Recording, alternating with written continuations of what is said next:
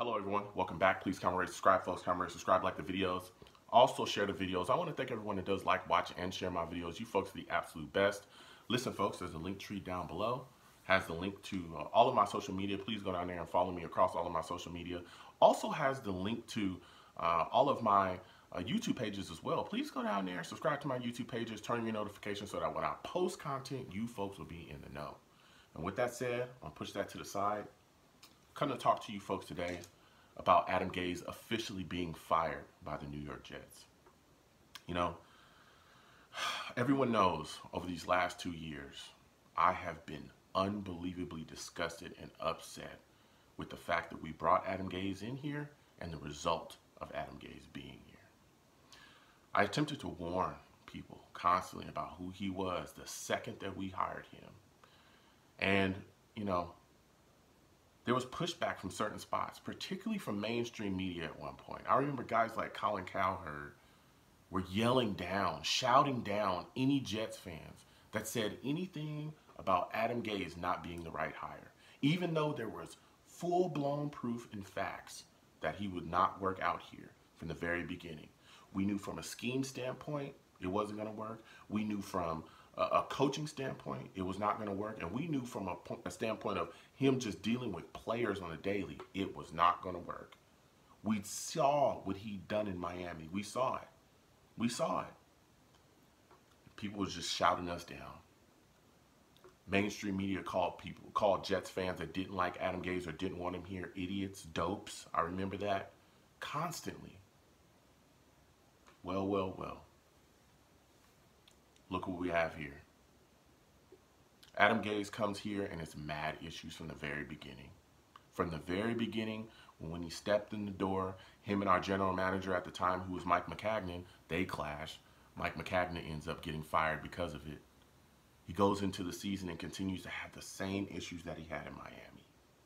The same issues with understanding how to utilize players' talents. Doesn't understand how to utilize Sam Darnold, cannot put him in the correct scheme, cannot figure out how to game plan for him. It took Sam Darnold going to him in Gase's first year here. It took Sam Darnold going to him and telling him, hey, listen, these plays that you're calling, they're not working. And they're not working because they don't work for what I do well. They don't work for what this offense does well. You must change it up. You must change it up. And then and only then did he even attempt to do anything to change the play calling. He would have continued to go down the same road ho-hum, even though our offense was 32nd in the league. It was horrific. He couldn't figure out how to utilize Le'Veon Bell. This man refused to put Le'Veon Bell in the slot. Le'Veon Bell was a Hall of Famer. Being in the slot, coming out of the slot, running routes against linebackers was one of his specialties. It was one of the reasons why he was the best back one of the best backs, in the league at that time. Refused to utilize him. Refused to utilize an elite offensive weapon on an offense that was talent-starved. He couldn't relate to players. He had various issues with multiple players across the board on this football team, from Quincy Enunwa to Le'Veon Bell. Him and Le'Veon had their back and forths as well, and it went public. It was on social media at one point. Him and Jamal Adams, one of the reasons why Jamal left was because he didn't feel like Adam Gase was the right guy, did not like Adam Gase, and didn't want him around. And so he moved on. One of his gripes was he didn't feel like Adam Gase was the right leader for him, was the right leader for the team.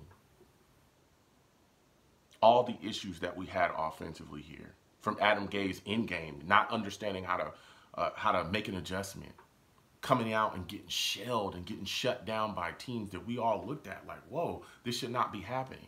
He got beat by a Miami squad that he had just left first time we played him. Damn near lost to him again the second time. All these issues we continued to have, and they kept him around. And it lingered into this season. And now look at the offensive output here. We took our franchise quarterback, the thing that we have been looking for years. We went through guys like Tim Tebow, Christian Hackenberg, Bryce Petty, all these guys. And we finally got a guy in the top of the first round that fell to us. who we all believed was to be our savior. I remember Suck for Sam. Oh my God, we got Sam Darnold. I remember draft night. And we threw it all away by bringing in Adam Gase. Threw it all away. Let me tell you something. I'm not here to, dance on the news of the firing of Adam Gase. He's gone. I'm here because I'm a Jets fan and I'm tired of losing. I'm tired of it. I'm over it. I want to win. And I know that in this league, we will never be winners until we understand how to groom and mature young quarterbacks and have them go out there on the field and be successful. We will never be winners, ever. In an offensively driven league, if you cannot put together a competent offense and score points, you will lose. And that's what we've been doing for a long time. Joe Douglas, I need you, man. We need you.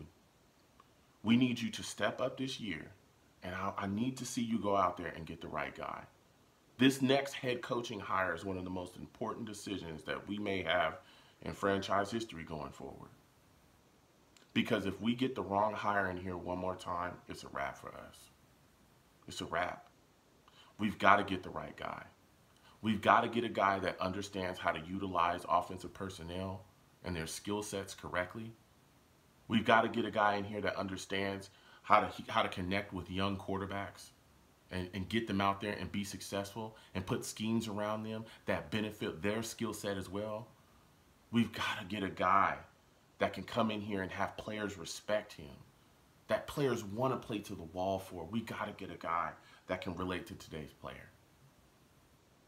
We need a leader. We need a leader, Joe.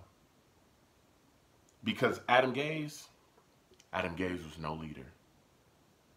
And the fallout from it, look at us now. Look at us now. So please comment down below. Let me know what you folks think. How do you feel about Adam Gase being fired? What are your thoughts about Joe Douglas going into this coaching search that we're going to have going into the offseason? Do you trust Joe Douglas to get the right guy in here? How are you feeling right now? I want to know, Jets fans. How are you feeling? You folks have a good one. Peace.